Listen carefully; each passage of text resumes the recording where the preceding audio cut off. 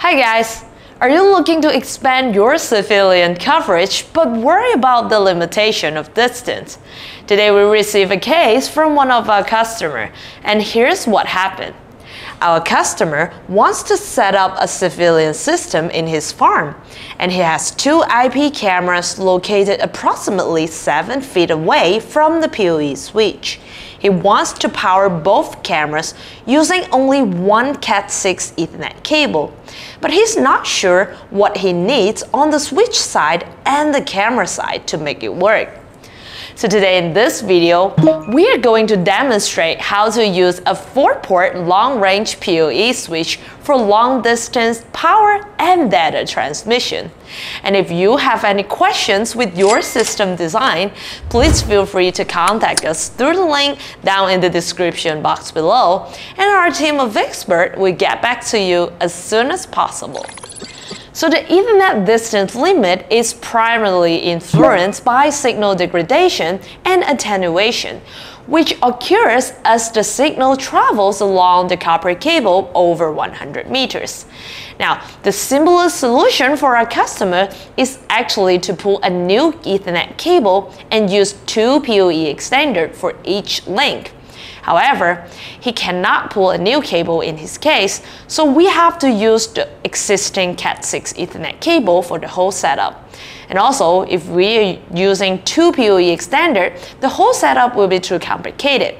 That's why now we decide to use a 4-port long-range PoE switch for the whole setup. And now let's move on to the demonstration board, and I'll show you more in details. As you can see, today we are going to connect to two IP cameras at the edge. Just like our customer's case, he's adding two IP cameras in his farm and using a single Cat6 Ethernet cable. That's why we're using this 250 meters, that's about 800 feet, Cat6 Ethernet cable in between, with this 4-port long-range PoE switch. Now, this switch has PoE power extender feature to bring the maximum PoE distance for IP cameras requiring a continuous Ethernet run of 800 feet without any devices in between. Now, it can help you deal with the issue of Ethernet to meet long-distance deployment with easy plug-and-play feature. So there's no complicated configuration that needed. And in order to achieve the 250 meters, that's about 800 feet, you need to adjust the port to 10 megabit per second data transfer rate. But no worries, that is more than enough for a full HD 1080p IP cameras and mid-stable video stream.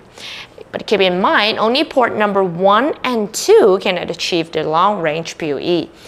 On port 3 and 4 are ordinary PoE port that can support 100 meter PoE connectivity with 100 megabit per second data transfer rate. So without saying, now I'm going to do the connection together. And as you can see, we have this PoE splitter on this side and at the edge. And let's do the connection, and I'll explain the details along the way. First, I'm going to use a short patch cord to connect the router to the NVR.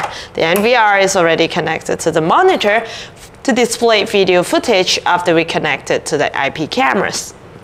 Using another short patch cord to provide data for our long-range PoE switch. And over here we have a PoE splitter. So why do we need to add the splitter? Remember, our customer can only pull a single Cat6 Ethernet cable, so he cannot pull a new one for the IP cameras. So that's why we need a splitter here to connect to two Ethernet cable to two PoE port.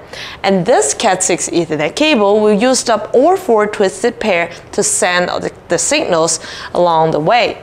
So now I'm going to use the Ethernet cable here to connect to the splitter first. Remember, only port 1 and 2 can achieve long range.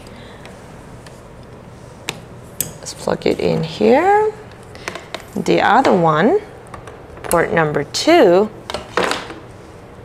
to the splitter.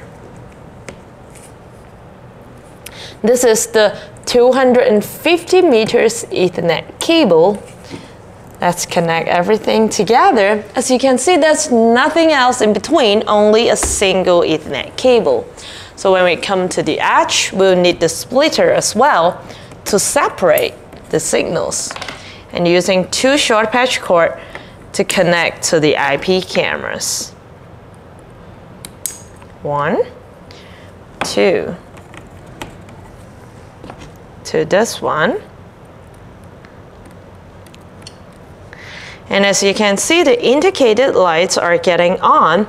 They're both getting power and data at the same time with a single Cat6 Ethernet cable.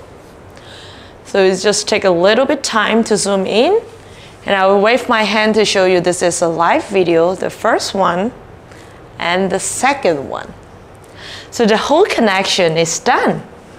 So when you set up a PoE connection, make sure you choose a pure copper cable like the Cat5e or Cat6. Just like a customer's choice, Cat6 is great because pure copper has superior conductivity compared to other materials, so you can provide stable PoE connectivity.